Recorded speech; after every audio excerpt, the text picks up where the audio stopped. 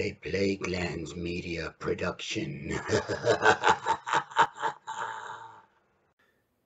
Hey everyone, this is Hugh from Plaguelands Media bringing you another book review today. Of course, with a nice bottle of Cass in my hand.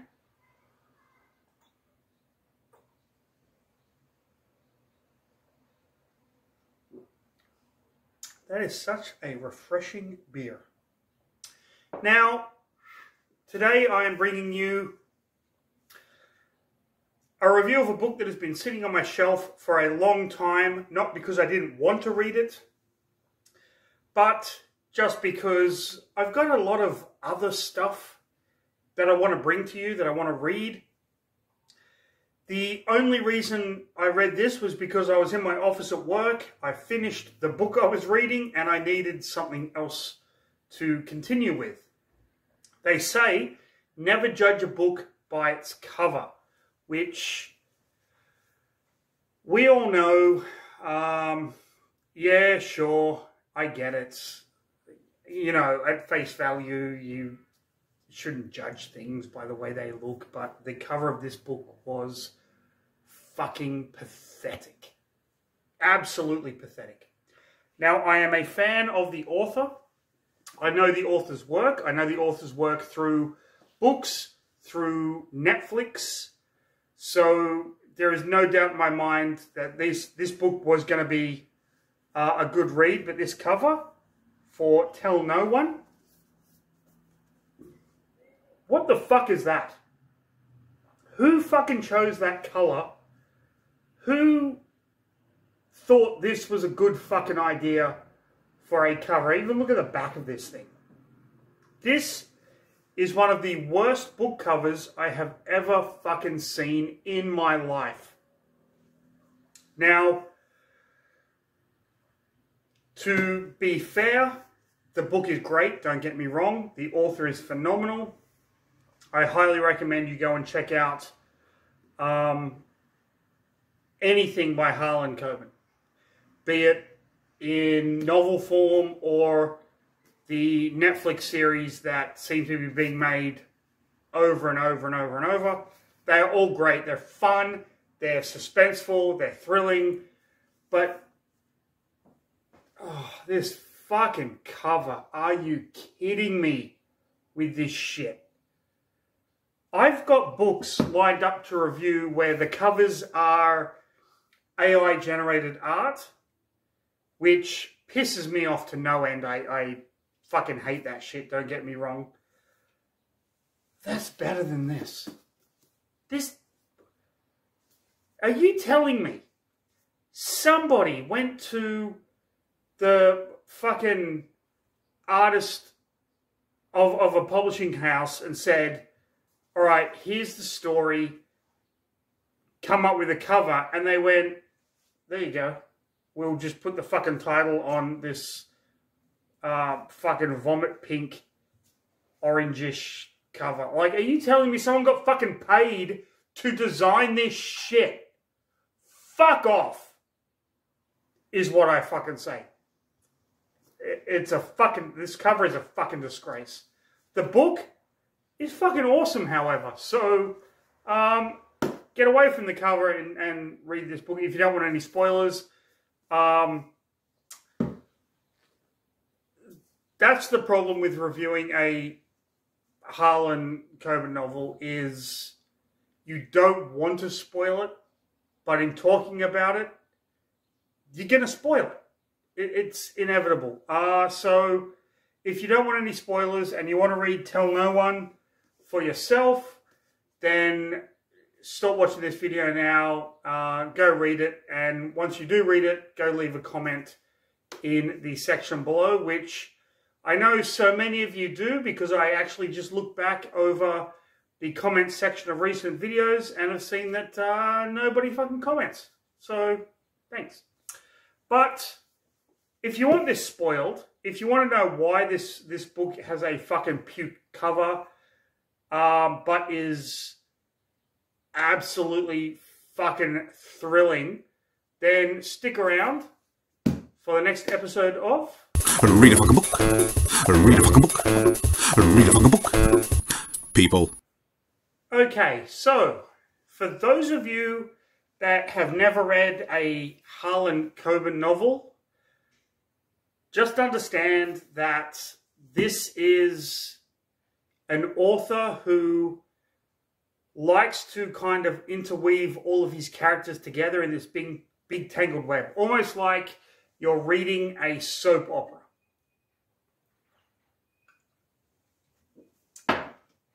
And I am definitely not saying that in a bad way. These books are entertaining as all hell. Now, Tell No One begins with the main character, Dr. Beck, David Beck, and his wife Elizabeth going to a lake. It's their anniversary, or the anniversary of the time they first kissed. Now, they have grown up together, so they've known each other for a long time. They're in love. They've only been married for about 7 months at this point. Now, the lake is owned by David's family. His grandfather actually purchased it. It used to be an abandoned summer camp, sorry. And it's private property. But when they were kids and they would explore it, there would be a boogeyman who they would kind of see but not see, and they didn't know if he was real or not. He was real. He was actually a activist who had blown up a university science lab and then kind of fled and has been living in the wilderness ever since. Which is neither here nor there, but it's a part of the story, so fuck it. David and his wife Elizabeth go up to this lake, and while they're there, David is going to confess something to her. We don't know what. He never gets the chance because after their rendezvous, he is knocked out and dumped in the lake, and Elizabeth is kidnapped. Presumed dead because her body is identified by her father and uncle and branded with a K, which is the signature of this killer called Kilroy, who has been doing this to women, so everyone just assumes she is one of his 14 victims. That's the beginning of the book. That's like the prologue. 8 years pass, and David gets an email from who he presumes is his dead wife. And this kind of sets off a spiral of events. Now, I'm not going to go into every detail, but just know that... Oh, here we go. Hold on. Let me just get my fucking head around this shit. David is a pediatrician. One of the patients he is seeing is the son of a drug dealer. This drug dealer is called Tyrese, who has a son who's a hemophiliac and is blind. Okay. Why does that matter? Because it's part of the fucking story. David's sister, Linda, is married, so to speak, to his former roommate from college, a woman called Shauna. Shauna is a kind of like a big-figured model, so she has a lot of powerful contacts and things like that. Why does that matter? It figures into the fucking story. Okay. Jesus, where was I? Elizabeth's father and uncle were both in law enforcement. It's important to note that Elizabeth worked helping the indigent with this guy called Brandon Scope. Brandon Scope is the son of Griffin Scope, who is this wealthy fucking tycoon, and Linda, who's David's sister, works for one of the kind of fucking associations that Griffin Scope deals with. Okay, is that everyone? I don't think that's everyone. There's more people fucking coming. But, you know, it doesn't fucking matter. Anyway. David gets this email from this mysterious person. He believes that Elizabeth is still alive. And the whole book focuses on him trying to work out what actually happened. Is Elizabeth alive? What is going on? Blah, blah, blah. Okay. So, if you don't want to know, stop the video and go and fucking read the book. But if you want to know the bare basics of it all, I'll give you 5 seconds. I'm going to take a fucking drink because this thing is giving me a goddamn headache.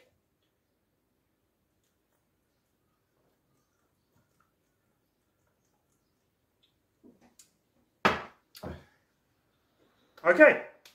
You want to know what happened? Alright. Here we go. Okay. Oh my god. This is going to be a fucking pain in the ass to untangle, but I'm going to do my best. So,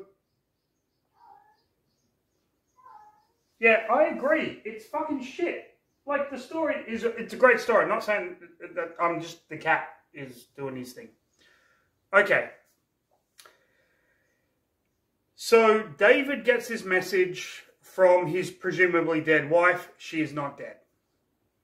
It turns out that Griffin Scope's son, Brandon, was using this foundation to kind of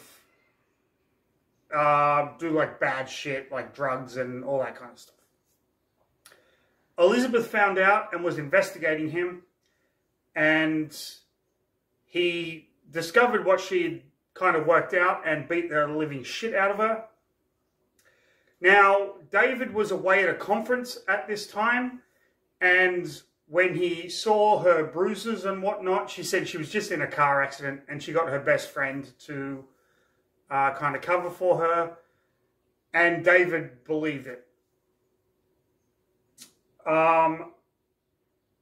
Brandon is ultimately killed, and his father, Griffin, believing that Elizabeth was the one that did the murder, kind of puts a hit out on her with his 2 hitmen, one of them being this kind of little American Asian guy that can hit the pressure points and stuff like that. Elizabeth's father, being in law enforcement, he's on the take. So he actually works for Griffin, and David's father worked for Griffin and was ultimately killed because he was looking into this kind of shit as well. So Elizabeth's father, Hoyt, decides to arrange for David to be killed, kind of, and he kills the people that come after Elizabeth, hides their bodies, and they fake Elizabeth's death, and she goes into hiding for 8 years. So Griffin believes that Elizabeth killed his son, so she was also killed, an eye for an eye. David survives through the help of the person I mentioned earlier who was hiding in the woods after the university lab explosion thing happened. So David's lived for 8 years believing this. His sister and Shauna and kind of everybody. And then Elizabeth has come back. She wants to reconcile with David and wants them to leave together. David doesn't know basically anything. But in order to get out of this mess, he gets the help from Tyrese, the guy with the hemophiliac blind kid. Because that guy's a fucking gangbanger. And everything kind of comes to a head where ultimately he reconciles with his wife. They go to Hoyt. Hoyt takes David to Griffin to use him as a scapegoat, because Griffin now knows that whoever killed his son is not dead. And Hoyt basically says, it was me, I killed him, but he doesn't confess to Griffin, he confesses to David, but David's wearing a wire because there's an FBI agent that's kind of in on the whole thing, and there's a manhunt for David because the people have planted shit to frame him for the murder of someone, and blah, blah, blah, blah, blah. And Hoyt is killed, Griffin is killed, everyone's killed, the FBI come in, and David and Elizabeth can live happily ever after. But, twist at the end, we find out that David was the one that killed Brandon, not out of retaliation, but because Brandon had broken into their house that night, thinking that Elizabeth was there and he was going to kill her so she wouldn't tell anyone, but David was actually there, and David was the one that ended up shooting him with his father's gun. Elizabeth had kept all of this secret in a safe deposit box, and that night at the lake at the very beginning, Dave was going to confess the murder to her, but she already knew, so it doesn't really matter. But yeah, I'm glossing over so fucking much in this book because so much fucking happens, and it would be an hour-and-a-half long video if I went over it. Now, you're all sitting there thinking, Jesus fucking Christ, what the fuck? That sounds so fucking stupid. Yeah, it sounds stupid. It's not. This book is really fucking fun. And I'm holding it upside down. This book is fucking great. Any Harlan Coben novel is great. I've never read a bad one yet, and I've read quite a few of them. The Netflix series, if you don't want to read these books, just go and put Harlan Coben into Netflix and fucking watch them. They are phenomenal. The stories are great. Yes, you've got to suspend your disbelief for a little bit of time. I shit you not, you've got to look at things and go, oh, come on. Really? He would never, what the yeah, you've got to do it. You've got to fucking do it. But it's worth it. It's worth it for the pure fucking entertainment that you are getting from the shows, from the books, from everything. That's just it. This guy has a talent for keeping you on the edge of your seat. I shit you not, I would say about a week ago, I was reading this and my wife got up and she said, when are you coming to bed? And I looked at the clock and it was 2:30 in the morning. And I was still reading this because I had to find out what happened after the previous chapter. And so I just kept reading. I didn't even bother looking at the fucking clock. Now, as a professor, that's not good. I need fucking sleep. That's the key thing to fucking teaching is sleep a lot and then go and teach your classes. Couldn't put this piece of shit down, and I fucking loved every goddamn minute of it. So, cover aside, because look at that. It's fucking awful. One of the worst book covers I've ever fucking seen in my life. One of the best thrillers I've fucking read in my life. And I will admit, for a Harlan Coben novel, it's kind of obvious. You kind of know already, which is very rare because Harlan Coben has this way of like, you look here and he's going over there. Doesn't matter. It really fucking doesn't matter. It is just a good book. So, there you go. That's my review of Tell No One by Harlan Coben. The copy I read with the shit cover. Look at the Kindle cover. The Kindle cover is fucking awesome. What the fuck did they do with this shit? You know what? I'm not gonna talk about that cover anymore.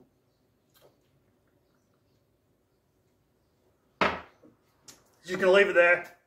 If you enjoyed the video, like, subscribe, leave a comment, which no one ever fucking does. But please keep your kind of radar on Plaguelands Media because we have something fucking exciting in the works. I'm not going to spoil it. Animated series. But yeah, tell your friends, tell your colleagues, tell your co-workers. You know what? Go outside. The first person that you fucking see on the street, tell them Plaguelands Media on YouTube. Come on. Just fucking do it. Anyway, I'm going to leave it right there. So, with that said, stay safe. Have a fantastic rest of your day. But, most importantly of all, and I cannot stress this enough, do this as a favor to me. Like, just do this as a favor to the person whose video you just watched. Go out there and read a fucking book, people. Even if it has a bad fucking cover.